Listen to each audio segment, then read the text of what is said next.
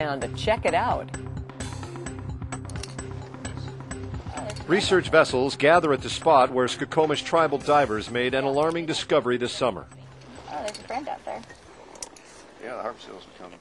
Today, the federal EPA is sending in divers to get to the bottom of the Hood Canal mystery blob.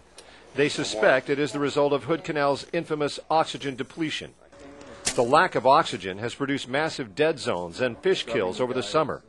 Bacterial blobs will thrive in those conditions, but this one doesn't fit the normal mold. This area was so large, much larger than I think many of us had thought.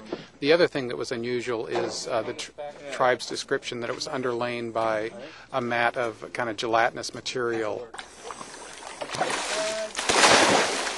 The first challenge for divers is to find it. So far, they're only getting traces. So it's very difficult to sample because it's this fine, silty sediment.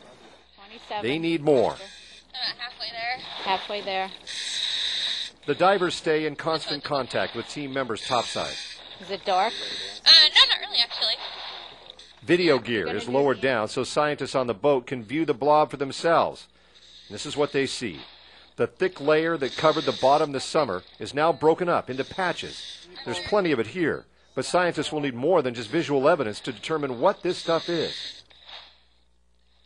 And the only way they can do that is to get what's down there on the bottom up here. They'll put it in ice and they'll take it off to the lab for some scientific tests. It's pretty patchy. Patchy? But I can definitely get the samples of just the white. Should I do that?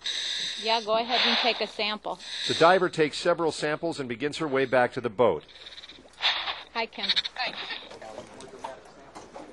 Even before they check it out, scientists are confident it is connected to the low oxygen problem, and it cannot be ignored.